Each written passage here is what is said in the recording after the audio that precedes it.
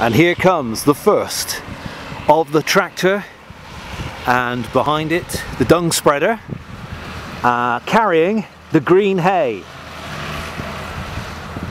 the seeds of flowers and different grass species from Shapwick Heath National Nature Reserve, entering now through the gates of Shapwick Moor Nature Reserve, run by the Hawk and Owl Trust. And there it goes, and there's another one coming behind. It's all happening so quick here.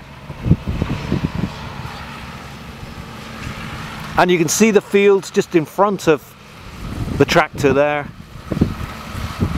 Very green indeed. Single species. Don't forget, this is arable reversal. These were intensive arable lands, and now we see the second tractor coming in with the green hay on the top. How exciting is this? This view will change over the next few years, and what you'll see in front will be a variety of grass species, not just the one or two, and of course hopefully a rich flower meadow.